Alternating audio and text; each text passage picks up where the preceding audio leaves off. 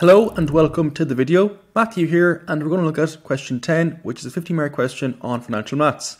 So question 10, part A, tells us that January 1st will be Connor's 21st birthday. On his 25th birthday, he will be able to cash in an investment which will pay out €20,000. So then A part 1, which is worth 10 marks, wants us to find the present value of a future payment of €20,000 in 4 years' time, correct to the nearest euro, assuming that the annual interest rate will be 2.5%. So we actually have a formula for this in our formula and tables book. So it's on page 30 and it's the second formula down on the page, the formula for present value. So P is the present value, what we're trying to work out. F is the final value, the value at the end.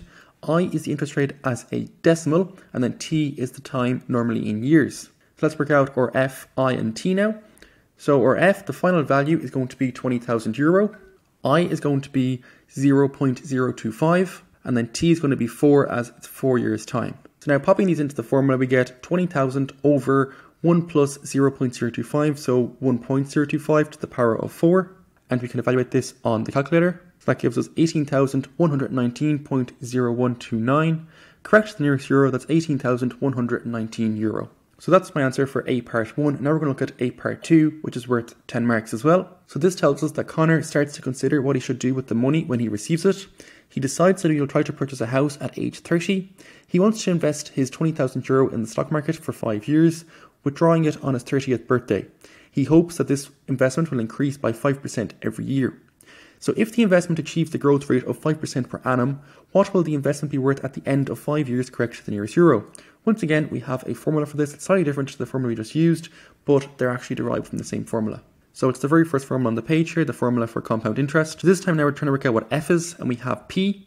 And again, I and T is interest rate as a decimal, and then T is time in years. So here our principal is going to be €20,000, as that's the amount he's going to invest. I is now 0.05, and then T is going to be 5, as it's going to be invested for 5 years. So popping those into the formula, we get 20,000 by 1.05 to the power of 5. So now let's see what that's worth. So that's equal to 25,526.63125. So correct to the nearest euro, that's 25,526. So that's the amount the investment will be worth at the end of the 5 years.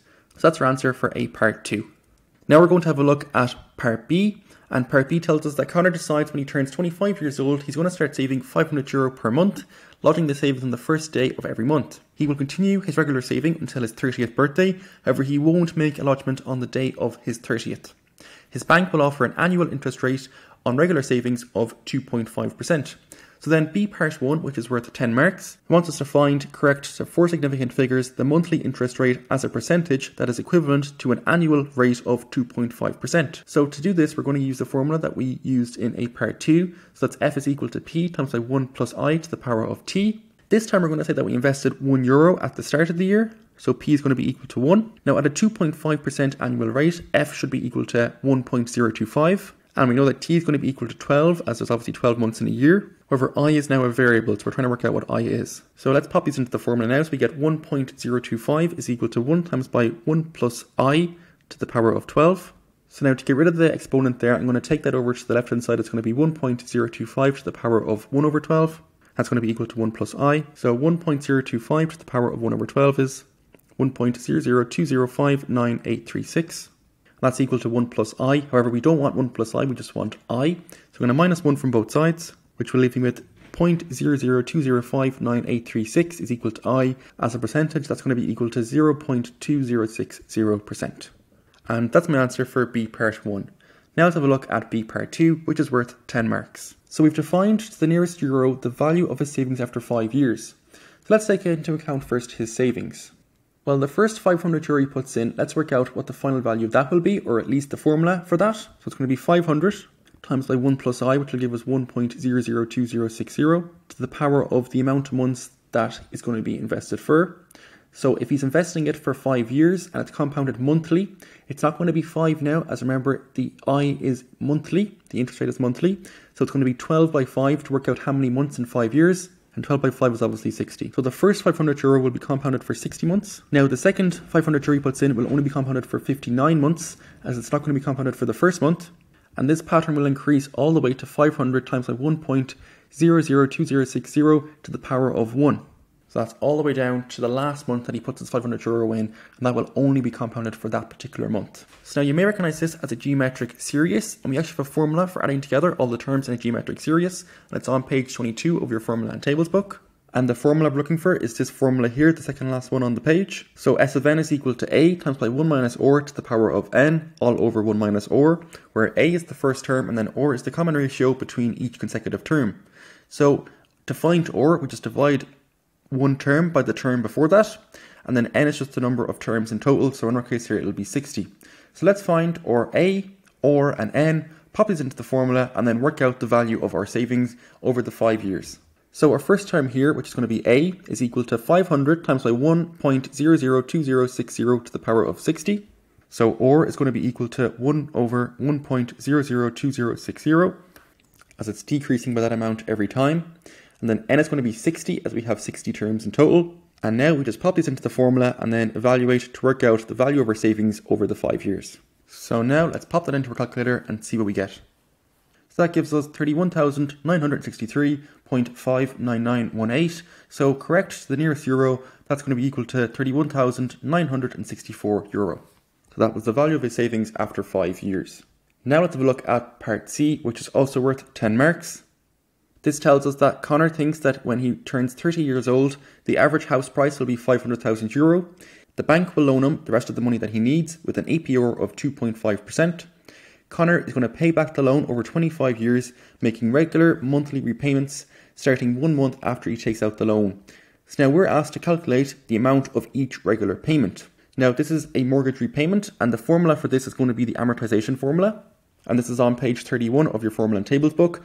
But before we use the amortization formula, we actually need to work out how much of a mortgage that he needs. As remember, he's using his returns from the stock market and his savings as a deposit. So we're going to take away both of those from the total amount that he needs. So we're going to take away his savings and the returns in the stock market from €500,000, and this will give us the total amount of money that he needs as a mortgage. So his stock market returns were $25,525, and his savings were worth $31,964. So adding those together, we get €57,490. So now we're told that the average house price is going to be around €500,000. So taking €57,490 away from that, and we get €442,510. So that's how much of a mortgage that he needs. So now let's have a look at the amortization formula. That's on page 31 of the formula and tables book. And let's see if we can work out the amount of each regular payment. So it's this formula here, the very first formula on the page. So P times by I times by 1 plus I to the power of T all over 1 plus I to the power of T minus 1. Where A is equal to the annual repayment amount. Now in our case it's going to be monthly, and then P is the principal, so that's the amount of the mortgage that he got. Then I again is the monthly interest rate as a decimal, and then T is the amount of time that is going to be repaid over. So let's fill in now our P, I and T, and then let's solve for A. So our P, the principal, so that's the amount that he's going to get out on loan, that's going to be 442,510. The monthly interest rate is going to be 0.002060. We worked this out in B part 1. T this time is going to be in months, normally it's in years. So we have 25 years, and there's 12 months in each of those 25 years. So we do 25 by 12, which is equal to 300. So now we just pop these into the formula and then work it out to get A. So now we filled in our P, I and T. Let's put this into the calculator now to work out the value of A. So evaluating that, we get 1,978.939764, but correct to 2 decimal places, that's going to be 1,978.94. So Connor's monthly repayment amount will be €1,978.94 over 25 years. So that's our answer for part C of the question, the final part of the question, and the end of the video. Thank you very much for watching, and I hope I helped.